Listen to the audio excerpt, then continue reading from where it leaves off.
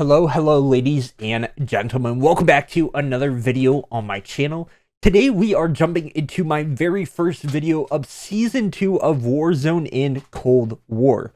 Now, with every single season update, we get so much content, and I'm so excited to finally be able to create new content rather than just, set up videos and that kind of stuff. But it's fine. It's fine. Right now, we're just going to be going over all the patch notes. I know that this video will end up being uploaded a little bit later than some of other people's patch notes videos, but we're just going to jump right into this. There's a lot to cover, a lot of new things coming out, so let's go ahead and jump straight into that. So looking at here, this is all the file sizes. Xbox Series X has the largest, coming in at 26.5 gigabytes, which is crazy compared to PlayStation. I have no idea why that is. Now I'm sitting at 18, and then PC is sitting at 13.7. Now, looking at the actual patch notes, the new season, new rewards, as they're saying. As always, with the Battle Pass, there will be 100 tiers of just prizes and different things that you can get. Obviously, not all of them are all that great. We're about to be seeing soon with my next video. But this has the Farah 83 Assault Rifle and the LC-10 SMG, which, again, every single Battle Pass, every single season lately has had 2 weapons. So I'm super excited to see how these are actually going to play out in the game.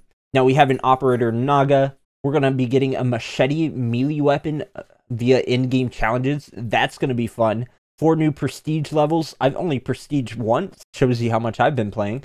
And new challenges to unlock the Groza and Mac 10 for those who missed out in Season 1. Now, in regards to all of the multiplayer, I'm sure that a lot of y'all know that Death Machine has already came out. That was yesterday, or February 24th. And then we have an Apocalypse and a gun game. The first of the 4 multiplayer locals, as I guess they're saying, coming in Season 2 is the Apocalypse map, which is going to be a 6v6 map. I'm really excited for that. This is a cartel base in the jungles, serving as Naga's base of operations, or that operator that we're getting, which is really, really cool. With Persis, I would assume maybe another operator that we're getting. I didn't play campaign, so maybe I missed something here. Is rumored to be hiding key intel on Nova 6 supply lines within. Probably not anything that we can really do in-game, but that would have been really cool. Apocalypse is a fast-paced map built for aggression gameplay. Super cool. We're going to be seeing a 24-hour playlist with that. And then, of course, gun game, one of the fan favorites, one of my favorites, 100%. Is coming with 20 different levels. I'm super excited for that. I'm definitely going to have to make a video on that. Now, we talked about the Death Machine score streak that arrived yesterday, which I've heard is insanely OP. I have not used yet. I'm definitely going to have to do that. Now, the gunfight blueprints gets a full refresh with new Season 2 blueprints. Super excited about that as well. I didn't really play it all that much, but from what I did play, it was fairly fun. In addition to the new weapons, there are more new weapons are coming to multiplayer throughout Season 2. Awesome.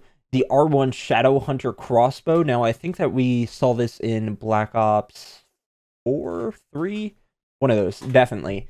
The ZRG 20mm sniper rifle and the E-Tool melee weapon. So we're going to be getting a total of 6 different weapons throughout Season 2. So a lot of new weapons coming.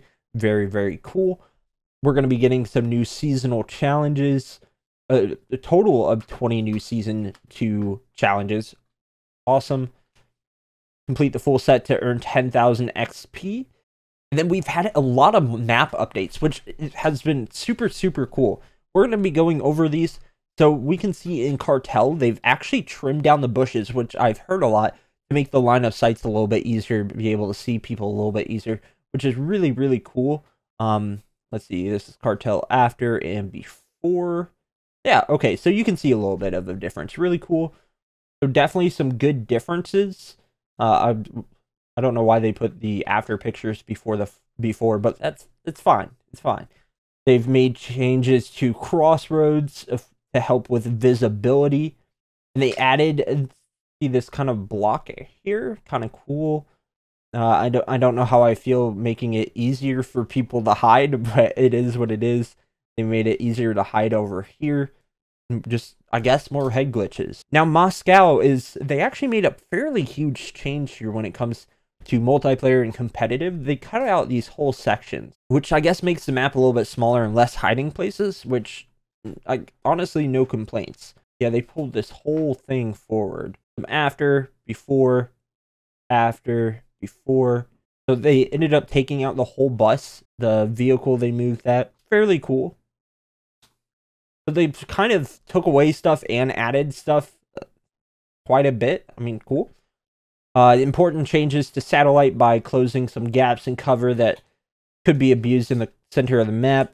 On raid, players can now mantle onto the van inside the garage area, and the P1 hardpoint zone radius have been reduced to match the control zone radius. And on Express, good news, no more surprise spawning in front of the train. Now, that was a big problem, but it was also honestly hilarious seeing that happen. I saw one person spawn up and die twice from the same train. That was nice. Later in Season 2, Miami gets a complete overhaul in the Miami Strike map, tightening the action around the alley garage areas and bathing the map in sunlight. That's going to be cool. I don't really like Miami that much, and I think it is because of that darkness, and there's quite a few things that just aren't fun to do or fun to play, so maybe that'll make it a bit more enjoyable. Moving on to the League Play updates, I haven't even tried League Play. I used to love the whole competitive scene, but I haven't had as much time to play lately because of Minecraft, but we're not going to talk about that either. So first and foremost, score streaks. As we said from the start, one of our goals with this year's League Play is giving players more freedom to play their way while still adhering to many of the official CDL rules and restrictions. Starting with Season 2, all players will now have access to only the artillery and cruise missile score streaks by default in League Play, and score earned will now reset to 0 on death. I like that. I do. To make these streaks slightly more attainable in light of these changes, we've reduced the artillery cost from 3,000 to 1,600, reduced the cruise missile from 3,500 to 2,000. Very good idea for changing it from, not resetting to resetting. We've also addressed several issues that required a code fix at the start of the season. These include various bugs with created class loadouts not displaying properly after action after rewards. And zombie camos appearing as unavailable in custom layouts. Watch for more updates to League Play as the season continues. Now, a big thing with the zombie community is this zombie expands with Outbreak. We're only like halfway through this. We're already at the 10-minute mark. Wow. Okay. So Outbreak is going to be a large-scale zombies experience, unlike they've ever created before, as they say, available for solo or squads. Outbreak takes place across sprawling environments throughout the Ural Mountains.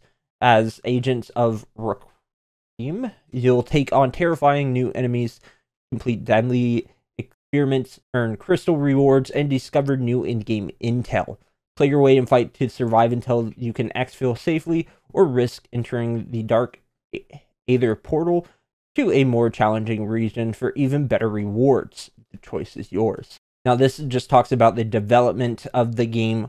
Really cool. I'm excited to play that. I will actually have a video coming out on that of me just playing around and looking around.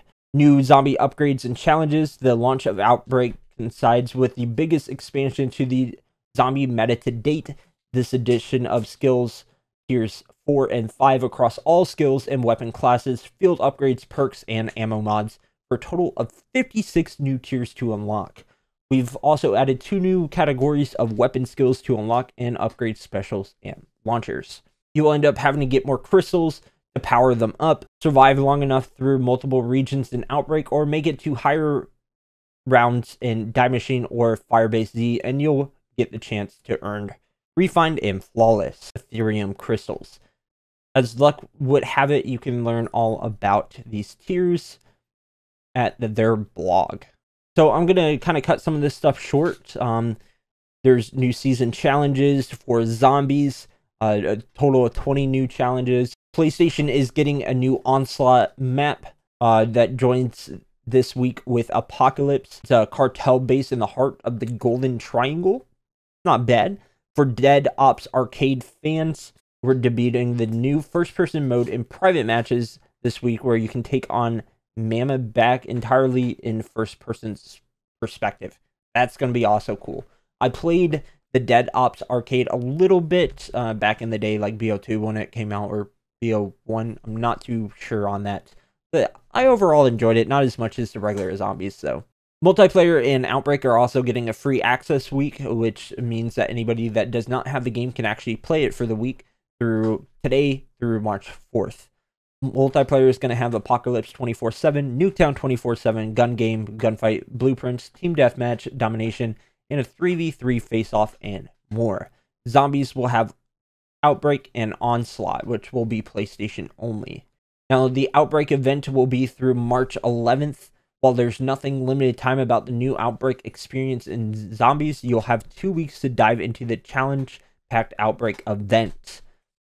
As the undead threat explodes the Ural Mountains with the launch of Outbreak in Black Ops Cold War, the ship brings its own mystery cargo ashore in Verdansk, along with a series of new challenges to complete for unique rewards in both games. So Warzone got some map changes, and that ship will be in Warzone if y'all have not seen that yet. We're getting double XP and double weapon XP. We have new bundles. We have reactive camos coming. I'm not sure if they're going to be talking about that, but that's going to be really cool, and I 100% will be covering that. New bundle, locker, and quick equip.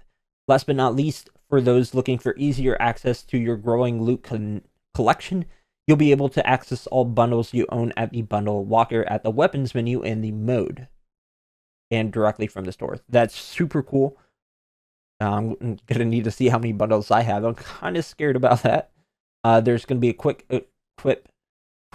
equip feature. Nice. For global, their event, the Outbreak event that we talked about, the weapons will be the Farah 83 assault rifle, LC-10 SMG, machete melee weapon, the Groza, which is an assault rifle that we've had, and then the MAC-10, which we've had. You'll be able to re-unlock those. The Battle Pass, which I'll be covering in my next video, 100 tiers, new operators, and we're getting some new vehicles, a sedan and the light truck. Really cool. Lobby changes. I know that they've changed the animation. There's a screensaver after a while idling in the screen, and addressed an issue where party members' equipped weapons would not be shown in the main lobby. The combat record added shot tracker to the combat records multiplayer weapon screen, and addressed an issue earned medals were not displayed anymore. The after action report implemented a smoother transition between leveling up animations and displaying current level rewards, and the after action report now only shows rewards of the last level when leveling up several ranks at once. For prestige levels, they now have 8 through 11. Again, I'm only on 1. I'm really killing it.